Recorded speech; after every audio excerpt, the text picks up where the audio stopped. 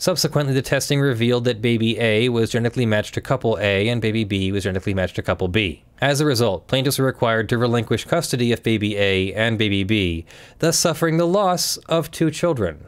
Oh, that part just like breaks my heart. That breaks my heart. I like tearing up a little bit here. This is a community-supported legal education channel. Find out how you can support our mission at the links in the description below. Let's do the wrong embryo case next. Sure. How about Yay! To please tactical. So stick with me a little bit here, guys, because they've written the complaint a little bit obtusely. I'm not saying they did anything wrong here. They did it very technically. Everything is written in this. Plaintiffs are citizens of New York. Plaintiffs are utilizing their initials. At all times relevant. At all times.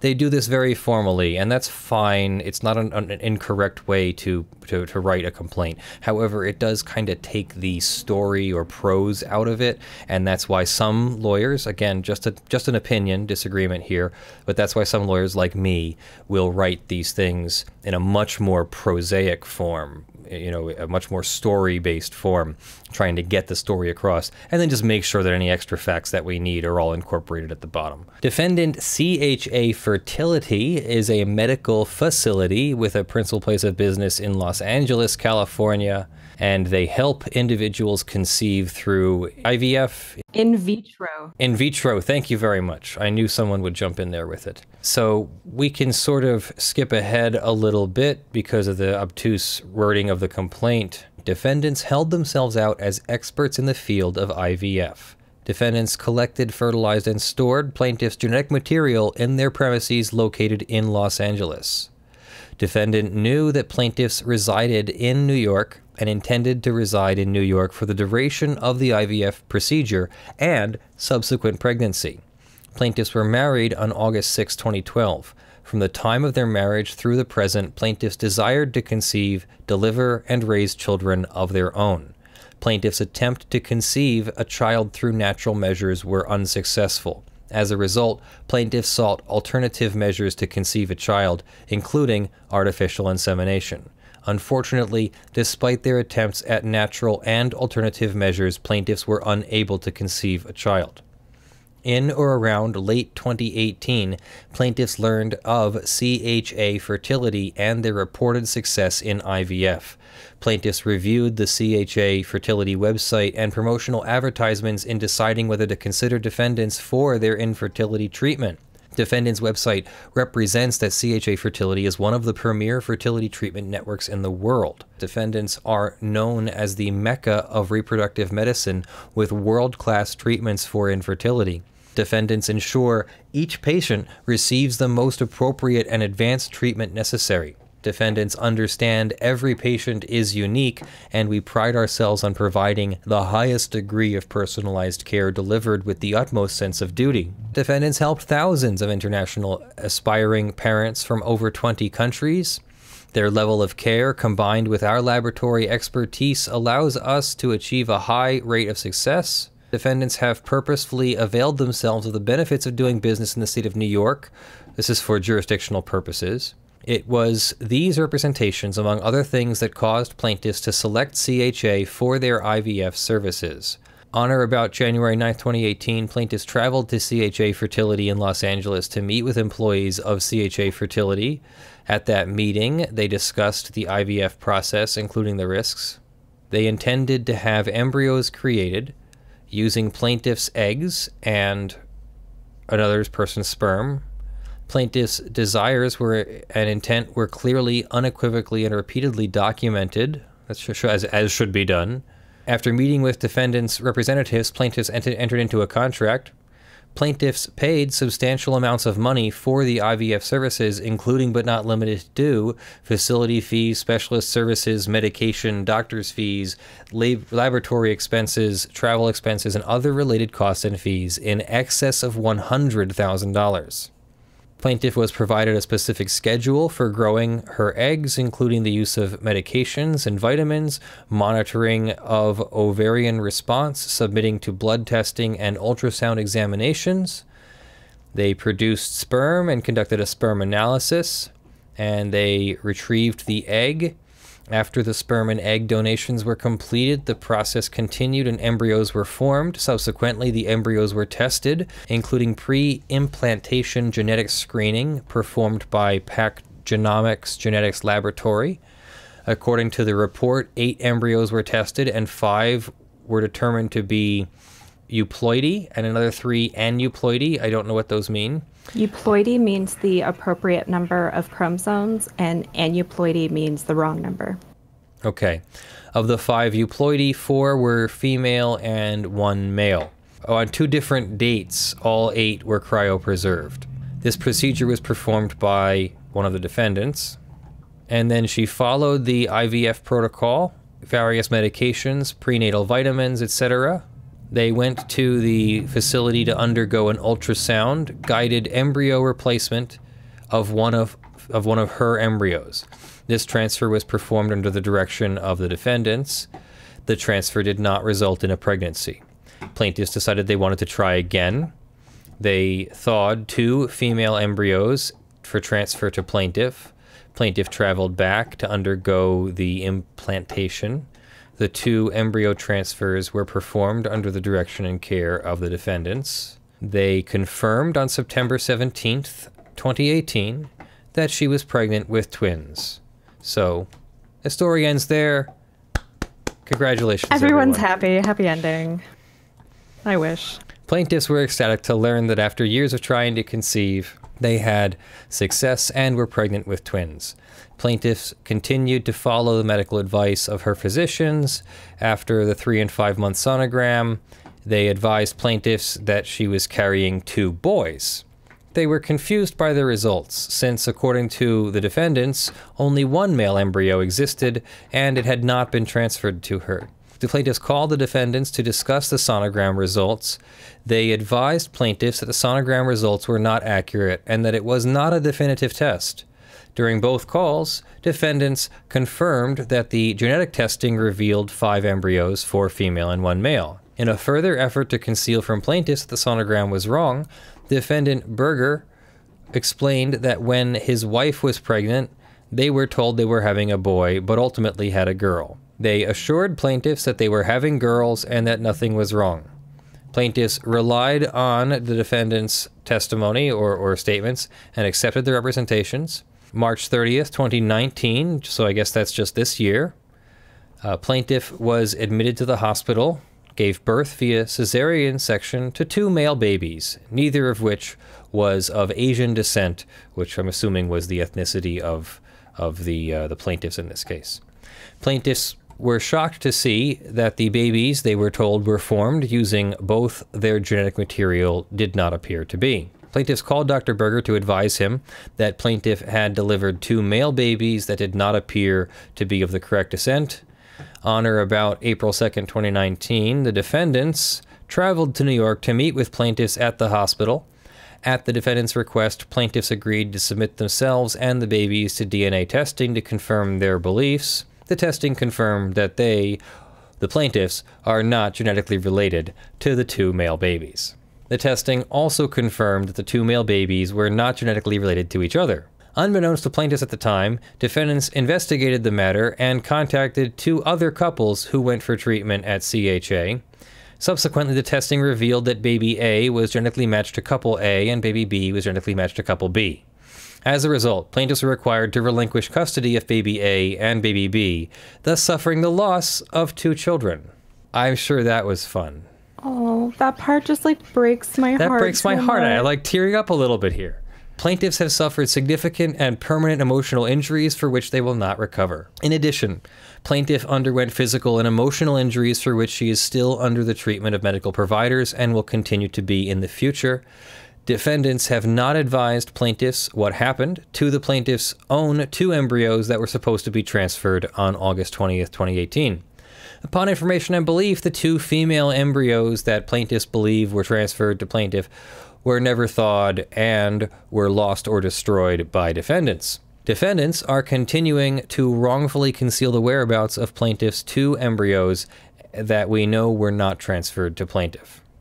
So they allege medical malpractice which, yeah, this would definitely be some kind of major negligence in the practice of medicine, and that's what we call medical malpractice. Negligence, there's the negligence part. They have a duty of care, and they breach that duty of care. Negligent infliction of emotional distress, it's a pretty easy one, I think. Obviously, mom has suffered, and I'm assuming dad too, but you know, especially mom has suffered a lot of emotional distress from that. Certainly, you allege intentional, even if it was an accident. You know, you want to get that in there and let the chips fall where they may. Reckless and wanton misconduct. So some sort of gross negligence or reckless misconduct that they knew, should have known, or acted in willful disregard or in reckless disregard of their duties and duties to plaintiff, and that they caused damage to plaintiffs. Especially if they knew before she gave birth, like if they knew early in the pregnancy that something had gone wrong, because when she said, like, look, we're having 2 boys, if they did any internal investigation then they let her continue the pregnancy thinking it was her embryos, then like that's there's an extra layer there that I think it's important that they allege in the initial complaint. That's just one of the weirdest legal situations I've heard of so far. If the doctor negligently or worse implants the wrong embryo in you, but finds out right away, however, now you've got a set of parents who have a viable embryo and they could have this child through this sort of non-consensual surrogate who did consent to having her own embryo implanted in her, but not somebody else's. So what do you do? Do you ask the victim? Well, I guess the victims are all the different families. Do you ask the woman carrying the embryo to, like, carry your child to term so that your desperate parents can have, and I mean desperate, you know, compassionately, who can have a you know, this child that you've longed for, you know, and worked so hard to be able to have. Meanwhile, the mother who's carrying this embryo, that's some other person's embryo, has to decide, do I terminate this embryo that is basically priceless to this couple because it's a viable fertilized embryo? Maybe you can get another one, but you never know if you're going to be able to get another one. You got one now. It's basically priceless. So, holy mackerel. For women, in terms of donating eggs, it's possible to become infertile after the egg donation process, because they basically pump you up with a bunch of hormones and get you to release a bunch of eggs all at once. And so sometimes you can, it's one of the risks is permanent infertility. So yeah, I feel for them.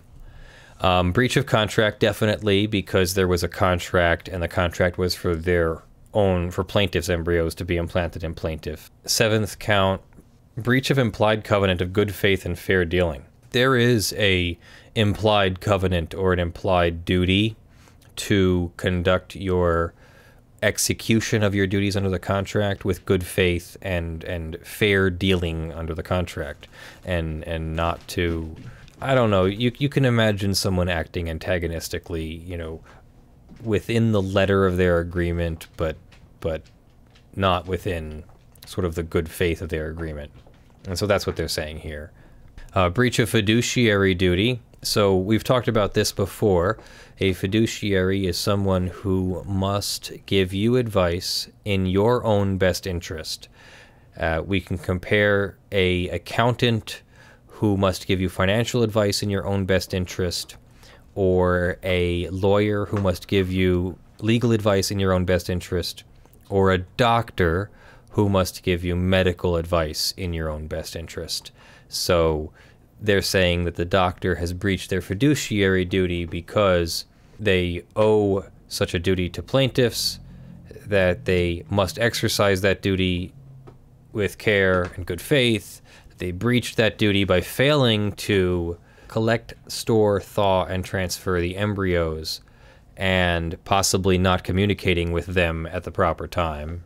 They also allege violations of consumer protection laws, basic common law misrepresentation, which is sort of a kind of a fraud, breach of duty to disclose, that they had a duty to disclose the medical information, the mistake that they made, which was medical in nature and, you know, affected the health and safety.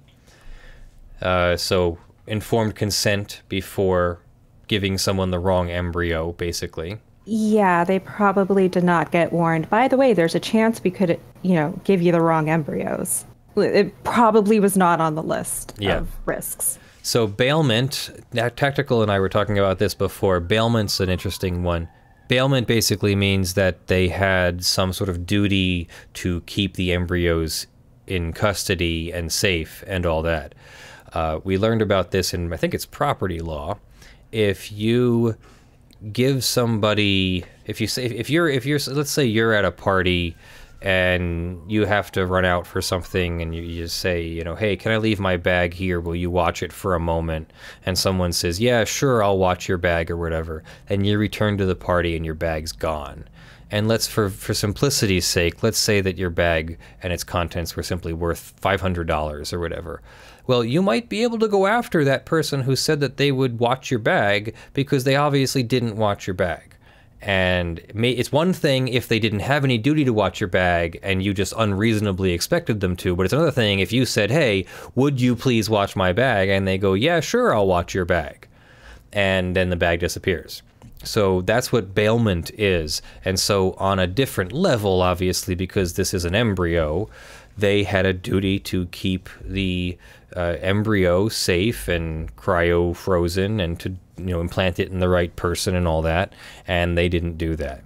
So let's see, battery, that is an offensive bodily contact. That's basically an invasion of your bodily integrity. And then another interesting one here, conversion, which is sort of like theft. They've converted property to their own. And I'm assuming this is about the two embryos. Yeah, the two embryos that were not transferred and have not, no one's explained where they are. So that's akin to theft, sure. I can see that. Deceit and fraudulent concealment, that they marketed and promoted their services, that they could do these things and that they didn't. Plaintiffs relied on their representations, that defendants intentionally suppressed and concealed material facts. Defendants had ample means and opportunity to alert or warn plaintiffs, and defendants were under a duty to disclose, and they didn't. So some of that's a little bit repetitive, but that's really interesting, and I have a feeling that those doctors, medical malpractice insurance companies are going to be stepping up to help take care, or at least try to take care of this lawsuit. This is pretty egregious. I don't know what the damages would be here. If on one hand, if it had been a consensual surrogate relationship, there is some legal precedent for an amount of around $30,000 to maybe $100,000 for surrogacy services. It could be more than that, but there is some point at which it's too much, where we don't want to, you know, I don't know. I'm assuming there's a point where it's too much. I couldn't tell you all of it. It becomes coercive. Yeah, there you go. The incentive is so high, it's coercive. I don't imagine this is something where you simply say, okay, well, we'll give you $100,000 times 3 for your trouble. I don't know if $300,000 cuts it for the trouble of birthing via cesarean section, which I'm not going to get into which is worse, but one's cutting you open, one's stretching you open. So she's had surgery at this point to give birth to children that she never consented to have put in her body. I think she's pretty violated. And then I hate to, you know, I don't want to take anything away from mom here, but there is a dad. I think dad's hurt too. Dad was expecting to be a dad and has now had basically the children that mom, you know, birthed have been taken away in front of him. I don't know. That's pretty horrible too. I think mom's damages are physical. I think both of them are emotional. I mean, they paid over $100,000 for these, for all of the treatments. So, I mean, $100,000 is just basically covering your costs to have used. And they still don't know where the actual embryos are. Yeah. So if this isn't in the millions, I would be shocked. Yeah, I couldn't see how it's not. So thank you for joining us. That is our show. I am Leonard French, your favorite copyright attorney. Thank you to our patreon.com/ljfrench and sponsors.org/law supporters. Your financial support makes this entire thing possible. We do a lot of work for you here, but I want to let you go. So thank you very much to our $500 supporter for the month of July, Joshua Davis from TandaPay. We'll be making a video about his social insurance program that uses blockchain technology.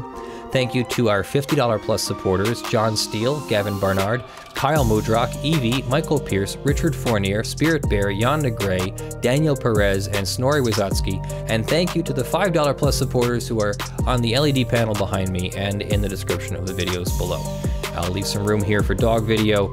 Love you all. I'm Leonard French, your favorite copyright attorney. Have a great week. Thank you to Brandon and Technical in the virtual studio today, and I'll see you guys later. Bye.